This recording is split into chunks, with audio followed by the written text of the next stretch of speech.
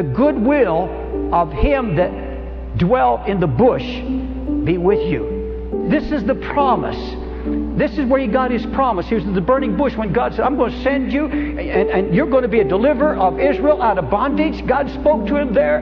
And folks, to his dying day, he's finally saying to Israel, he said, I want God to bless you with a promise that will keep you like I was kept. Every time I had a problem, every time there were doubts and fears, he took me back to the burning bush.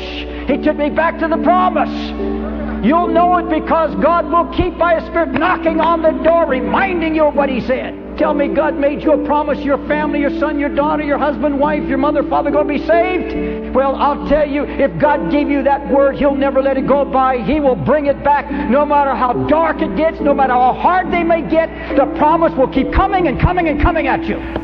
Just before the fulfillment of the promise, there'll come the darkest hour of all.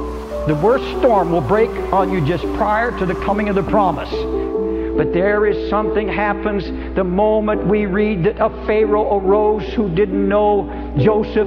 At the same time, these amazing words are spoken, in which time Moses was born. Here are the children of Israel before their burning ovens, and here's a man before the burning bush.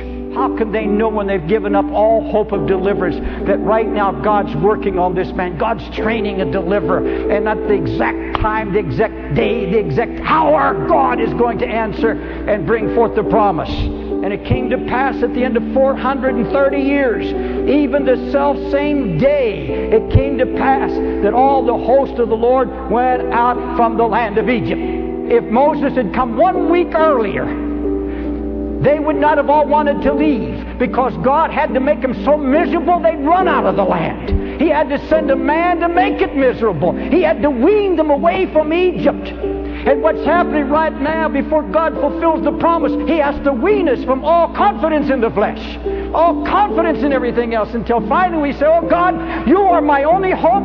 Sink or swim, live or die, I believe Your word.